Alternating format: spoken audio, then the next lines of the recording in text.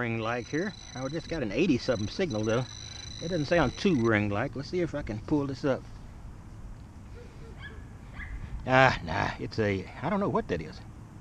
It's part of something, part of a piece of jewelry, but it's not. Don't think that's silver. It didn't ring up like it. Maybe nickel.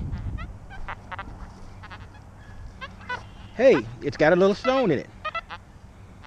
I don't know what it is, but it's officially a ring. Cool.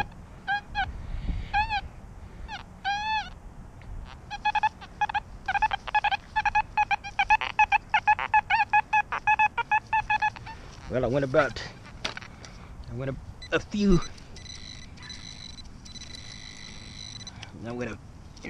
three or four steps, so I didn't get a chance to even turn my camera off. Here's something else.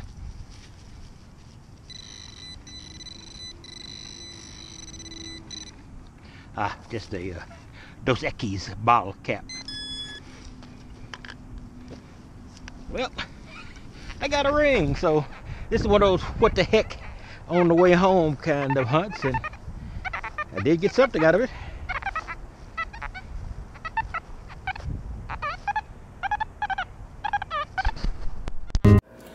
Alright guys, I think I will finish up this week's roundup.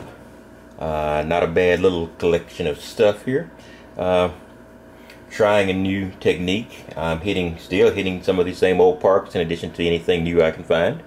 And still doing pretty well. I'm trying when I go out at lunch, I really can't control the number of coins I find. I might find one, I might find 5. But I did decide that if I do 2 sessions during a day or a weekend, I make a earnest attempt to get 10 coins. Now during those 10 coins, I also try to dig up every coin size target that I find that's not iron, and see if I can make some progress, or at least find something. And it's been going pretty good.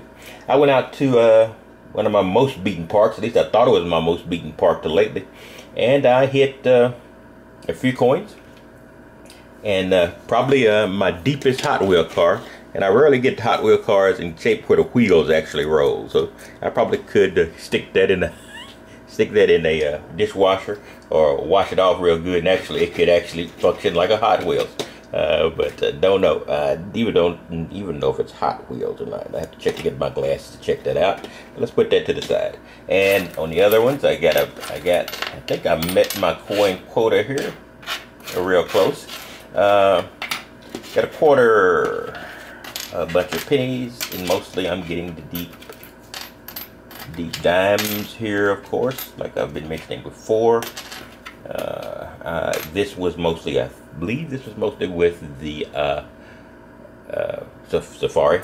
I used both machines here. I've actually gotten to where I can also use the Expeditors for deep coins, because I'm beginning to just slow up and look for those whispering signals. So I am getting better at that. So I'm getting very similar results from both, with Safari having a slight edge and deep coins on their edge. And here we go. Next one was a park I hadn't hit in a while. In addition to one of my old parks, I got a busted up quarter, 2 quarters, 1 good. There I am. I'm still hitting these deep. Still hitting these deep dimes and pennies. And here's 3 crusty zincs. So, yeah, not bad.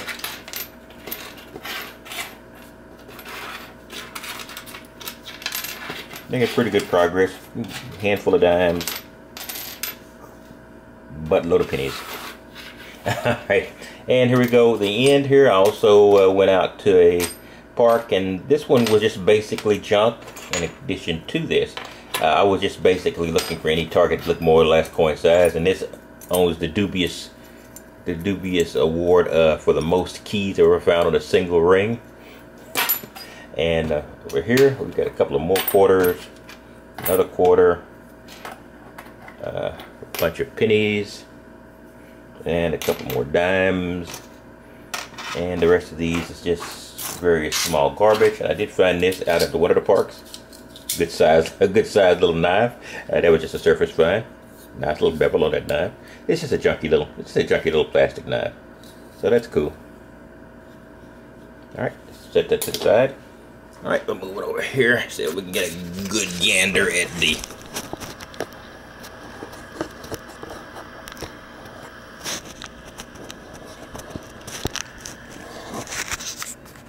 All right, these are the current active coins there. The one thing I did find that got my hopes up that the streak was going to continue is this. It looks like a little silver ring with a jewel in it. It actually isn't silver. I can see the brown or the coating, the silver coating coming off of it. So it is a junk ring, but yeah, well, at least that's another ring. So the silver has the silver streak is ended, but the ring streak continues. So that's 4 rings in the last in the first month of this year, which is amazing. In any case, I just want to let you take a look at that, and I will be back out as soon as I possibly can, and we'll be out there trying to find that other piece of jewelry. Hopefully a piece of gold. Like I said, my new process now is to try to get at least 10 coins in a longish hunt, and hopefully within that same hunt dig up all coin size targets, hopefully finding that elusive piece of gold that's been avoiding me for much of the last year plus. I will talk to you later, and you have a wonderful day.